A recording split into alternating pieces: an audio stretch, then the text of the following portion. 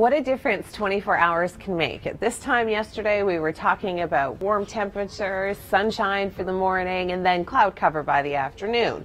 Well, Kevin Yard was down at Nathan Phillips Square celebrating Raptors Day. He had such a great time. He even got to hang out with the Raptor himself. The Raptor took over for Kevin and continued to do his job for the rest of the day. No, I'm kidding, he didn't. But he looks pretty good with our microphone, doesn't he?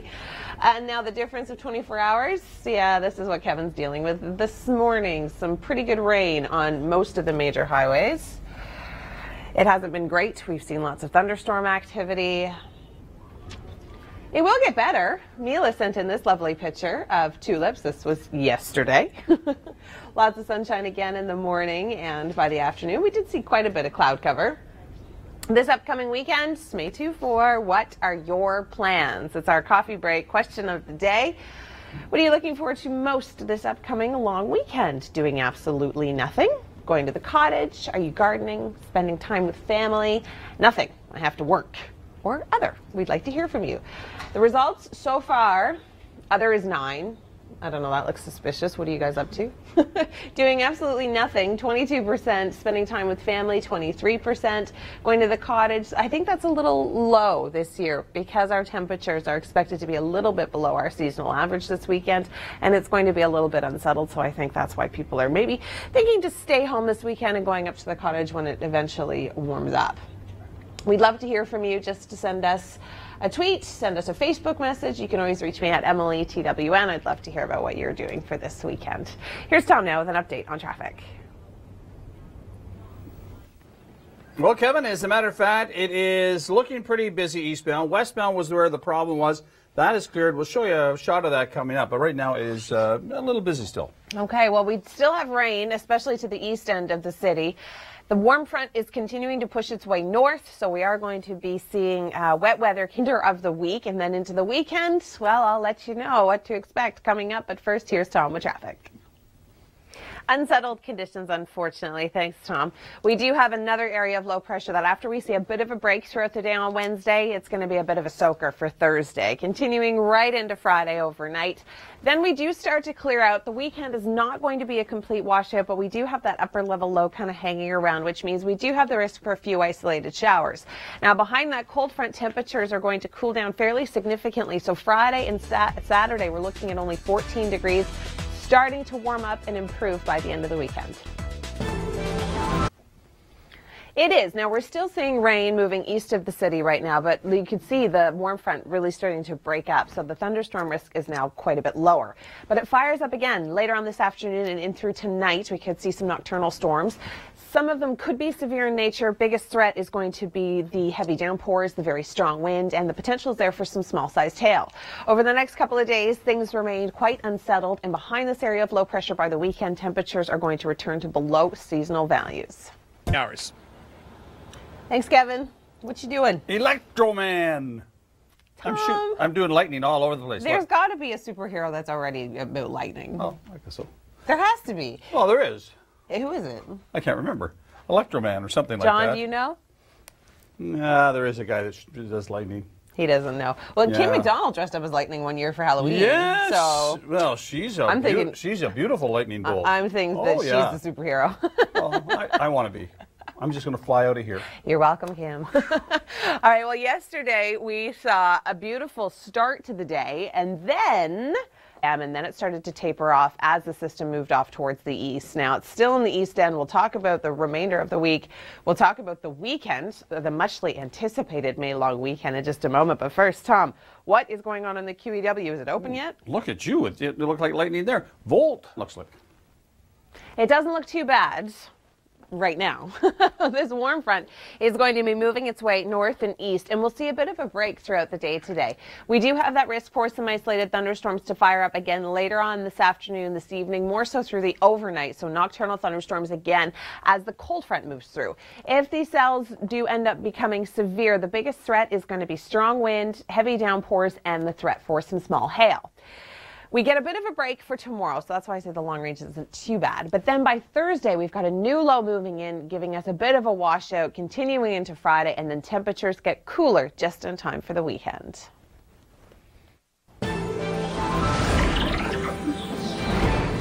Many feeling very lucky to have escaped the worst as severe storms pummel the Midwest. The long road to assessing and repairing the damage, that's coming up. It will get better. Conditions. Thanks, Kevin. All right, Tom. I guess you could call this revolting. It's sort of a joke, electrical joke. But, the heroes that were superheroes, there was Flash, who got hit by lightning. Oh, yeah. Flash, right? It was totally Flash lightning. But Captain Marvel, or Shazam, was the guy who used lightning. You looked that up, didn't you? Shazam! No, I just know You it all. Wikipedia'd that, didn't you? I know it all. It's locked He totally right in here. Wikipedia'd that. Locked in, always. Well, how come you didn't know it 20 minutes ago? Because I forgot. I forget a lot of things. Nice try. Tom knows how to use his phone really well. No. Okay, well, we have been seeing thunderstorms. The lightning has really started to taper off, of course, and the potential is there for some hail. Everybody wants to know about the anticipated long weekend. I'll tell you all about it coming up. But first, Tom, what's going on the roads? Another. All right, well, Wednesday, we are going to see a bit of a break. We should see showers tapering off tomorrow morning, and then they're going to pick up again tomorrow night as this new low moves in through the lower Great Lakes. It's going to be pretty much a washout with heavy showers throughout southern Ontario. By Friday, things start to get a little bit better, and the long weekend is not a complete washout. We are going to be seeing that chance of a few isolated showers here and there, but I think the big thing that people are going to be concerned about is not so much what precipitation is happening. It's going to be our temperatures. They're below seasonal. Both Friday and Saturday, we're only looking at 14 degrees. By Sunday, we start to bump up, and then for holiday Monday, we look at a daytime high of 17, but with showers in the forecast. Well, the warm front, it's moved through, which is good news. The rain really starting to taper off. We're going to see a bit of a break through the later part of the morning and in through the afternoon. But we do have that cold front to contend with later on this afternoon through the evening and overnight. That's when we can see thunderstorms again popping up. If they are severe, our biggest threat is going to be strong winds, heavy downpours, and the potential is there for some hail. Wednesday is going to be kind of one of the better days of the week. We are still going to be seeing mild temperatures, a daytime high of 19 degrees. And we'll see a bit of a break from the rain, but then Thursday a new low comes in, and then we cool down below seasonal for the beginning of the weekend. Do it. What's that name again? Ashley. Do what Ashley's doing. Rain boots now, sandals in the afternoon, back inside of the studio. Yeah, my threshold isn't as good as Ashley's. I don't think I'm going to be wearing sandals until it's at least I'm talking 30. Yeah, no, Yeah. that's right. Your toes would be too cold. And about your tan marks, too. Anyway. Emily has sort of tan marks. I did. I was outside On over her the legs. weekend gardening and doing some stuff, and I wore these little capris, and so now it looks like I'm wearing brown socks, and that's why I'm wearing tights every day this week. There you go. Okay, well, we're not going to be seeing that kind of sunshine today, unfortunately. We do have rain continuing this severe, but the biggest threat with those is going to be very strong winds. Potential is there for some hail and heavy downpours, very similar to what we saw early this morning.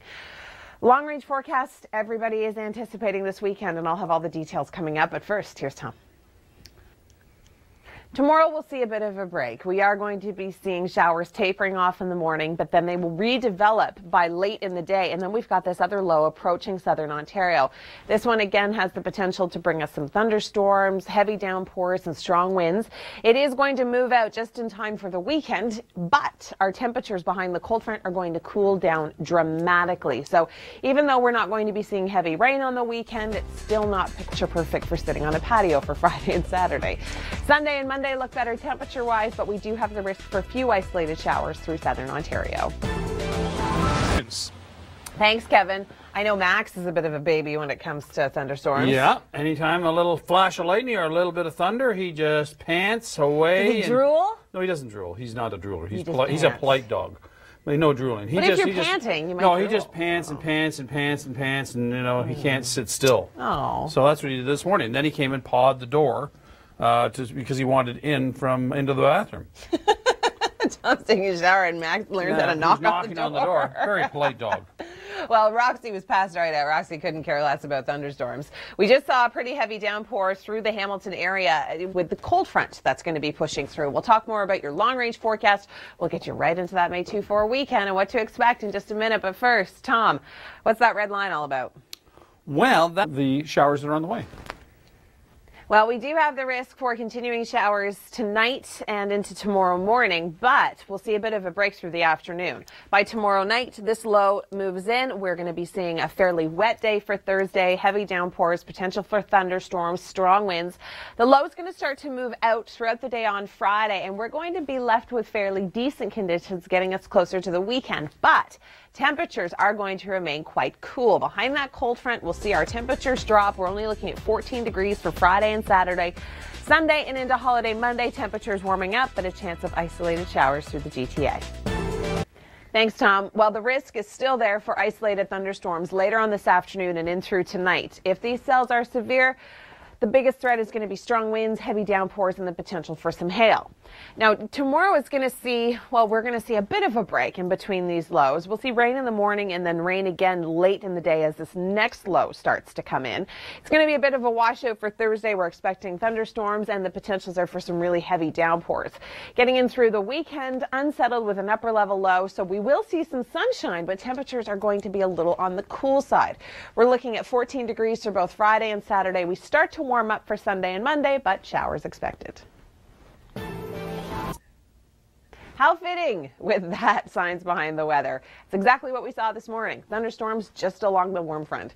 Thanks for joining us on this Tuesday. It's May the 13th. I'm Emily Vukovic. We've been talking about the rain and thunderstorms continuing, and Kevin Yard joins us in beautiful Hamilton this morning. And Kevin, the rain has tapered off, but some people still carrying umbrellas.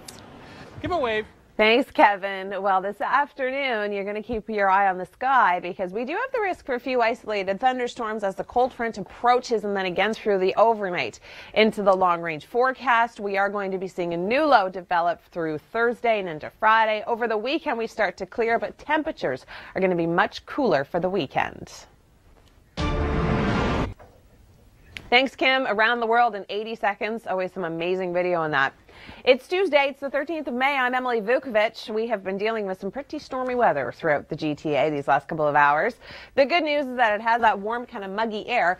That's where we have the risk to see some convective activity. Isolated, possibly even severe thunderstorms moving through the region. For the long-range forecast, we are going to be seeing much cooler temperatures getting us into the May-long weekend, but a clearing trend. So we'll see some sunshine for both Friday and Saturday. Temperatures start to warm up for Sunday and Monday, but we do have the risk for some isolated showers within the GTA. I know a lot of us are just itching to get into our gardens and get our hands dirty, and this is the weekend to do it, although temperatures are going to be a little on the cool side. I'll talk more about that coming up in just a moment. It is Tuesday. It's May the 13th. I'm Emily Vukovic. We join Kevin Yard. He's in Hamilton this morning, and Kevin, the rain has been on again, off again, and I have to say, that was probably one of the biggest umbrellas I've ever seen that you were just hiding under. As we get you into the afternoon, and Emily's going to tell us just how warm we are going to get. Good morning, Hamilton. Thanks so much, Kevin. Yeah, temperatures are going to get into the mid to high teens, even into the low 20s, feeling a bit warmer when you factor in the humidity. Now, this morning, the rain was coming down hard and fast, and unfortunately, portions of the QEW had to be completely shut down in the Burlington area. This was westbound going towards Hamilton. 2 tractor trailers were involved. I believe it was 6 vehicles. There was a fuel leak. It was just an absolute mess. So if it does rain that hard later on tonight and into tomorrow, give yourself lots of extra travel time and go slow. The risk for isolated thunderstorms firing up again tonight and through the overnight. Some nocturnal storms may wake you up yet again like they did early this morning. If these cells are severe, we are going to be seeing the risk of very heavy downpours again, strong winds, and the potential is there for some small-sized hail. We do have a bit of a break in the forecast for tomorrow, so we may actually see some dry conditions for the middle part of the day, but then for Thursday, a new low moves back in, and we're going to see below seasonal temperatures over the long weekend. Predicting extreme weather events like the Toronto or Calgary floods is a tricky task, but we found an organization called FloodNet that says, challenge accepted. FloodNet. June, if FloodNet will be fully operational in Canada. Thanks so much for that, Rachel. It is Tuesday. It is the 13th of May. I'm Emily Vukovic. We've been seeing rain and thunderstorms moving through the region. Kevin Yar's been joining us in Hamilton this morning, talking to people about the rain. And Kevin, the big warm-up that's on the way for this afternoon, I don't think anyone is going to be complaining, but I know a lot of people are still keeping their umbrellas close at hand. All right, thanks, Kevin. Okay, the risk for thunderstorms, Andrew's not going to be thrilled because we do have that risk again this afternoon and into tonight. Tomorrow morning, we do have that risk easing, but it's still going to be potentially a stormy night. Looking at the weekend, we have got a bit of a break for tomorrow, so we'll see a drying trend for the day, and that's it. And then the new low moves in for Thursday. Make sure you stay with us. I do a long ranger segment about the long weekend coming. Most of you know our meteorologist, Doug Gillum. He is famous for his long-range forecasts, and today we are going to do one that's a little bit more GTA focused. Now, Doug, there is a question that I want to know that everybody wants to know. Why has spring been so...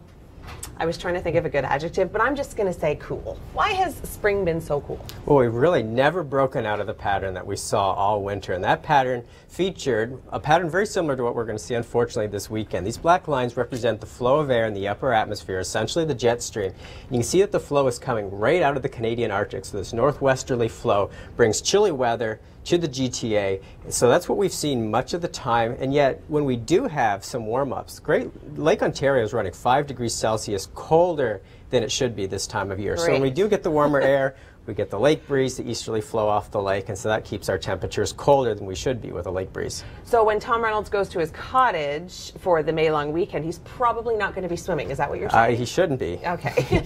Now, just so you know, purples and blues, that means cold. We want to see the warmer colors. That's what gives us the warmth. Now, we've talked about spring, we've talked about the pattern, we want to get into this weekend. Everybody is anticipating the May long weekend. What's going to happen? I mean, we have had an unsettled pattern all week. Is this going to continue into the weekend? Well, I wish I could tell you that we were going to repeat Mother's Day weekend. Unfortunately, we're not. So Temperatures great. are going to be cooler, but we will still see considerable sunshine with a few showers possible. Before we get there, though, a rather unsettled pattern. This sets the stage Wednesday morning. Cold front having crossed through the GTA, then stalls basically right over our area. So another round of low pressure rides along that front, brings a very wet period of weather Wednesday night into Thursday, several rounds of rain and thunderstorms. That will finally start to push to our east Friday morning. And so we should see improving weather during Friday, but temperatures well below seasonal. As we get into the weekend, most of the time it will not be raining. We'll see a mixture of sun and clouds. That's great news. It is great news, but we can't unfortunately rule out a few hit and miss showers at times during the afternoon and evenings. But again, let's highlight most of the time it will not be raining. Okay, so you can still go camping, but make sure you bring your rain gear, right? That's the general consensus. Okay, so temperatures, let's talk about those. That is below seasonal for both Friday and Saturday. That's not good news Sure for is. people. Seasonal is around 20, and again, these temperatures much cooler than we saw last weekend. But let's note the warming trend. Victoria Day, the warmest day of the weekend, temperatures back up to near 17. That'll feel pretty good. Yeah, that's seasonal. That's kind of where we should be. Now, everybody's wondering, okay, well, what's summer going to bring now that we've seen this weekend and we've seen a cooler than average spring? Tell me what's to come. Well, this is the week after Victoria Day, and much of the country are actually going to see temperatures at to above seasonal, but again, we're going to have to deal with potentially pesky lake breezes. All right, well, I like the ending with a good news, don't you? Sure do. Visit our new... How fitting with that science behind the weather. It's exactly what... Speaking of stormy days, that's exactly what we had earlier this morning. Thanks for joining us on this Tuesday. It is May the 13th. I'm Emily Vukovic. Storms to come tonight and into tomorrow. We will get a bit of a break. I'll talk all about that coming up in a moment. But first, let's check in with Kevin Yard. He joins us at Jackson Square, beautiful Hamilton, Ontario. Kevin, what's the situation there? In terms of your temperatures, of course, Emily, you'll tell us just how warm we're going to get.